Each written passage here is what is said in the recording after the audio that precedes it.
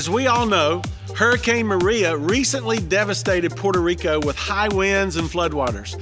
Massive destruction is everywhere, and the people of Puerto Rico desperately need our help. One group that we have connections with is Teen Challenge. They have 150 men in their program, and they lost pretty much everything. These pictures show some of the damage to their campus, and as you can see, it was massive, and they pretty much tell the story. So, next weekend, on October the 7th and the 8th, we are asking that you bring supplies for the people of Puerto Rico to Journey Apopka or Mount Dora. They need things like toiletries, non-perishable food, water, school supplies, and some basic clothing items. So, today when you leave Journey, please pick up a paper bag by the doors. That bag will tell you exactly what items that we need. Please bring that bag back next weekend filled with food and supplies.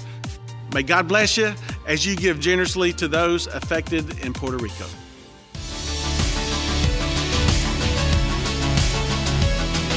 Propel exists to activate and refuel women living a life on mission.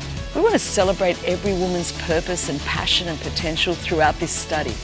So whether you lead in the boardroom, the playroom, the marketplace, or in ministry, we want to help you to increase your personal capacity and to keep developing the leadership potential that lies within you.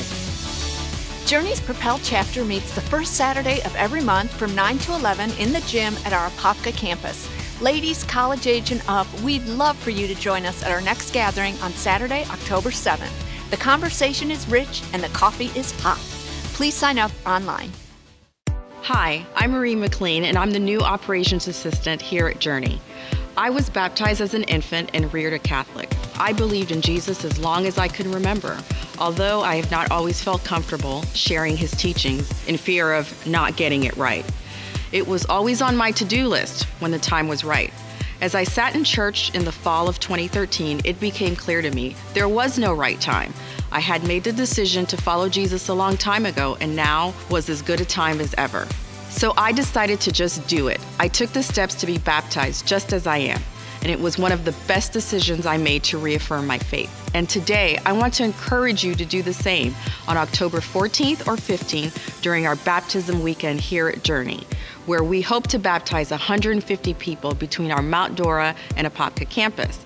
And if you have any questions about baptism or you just want to know more, be sure to join Pastor Randy Green here at our Apopka campus on Sunday, October 8th at 11:15 a.m. in the volunteer room. We hope to see you.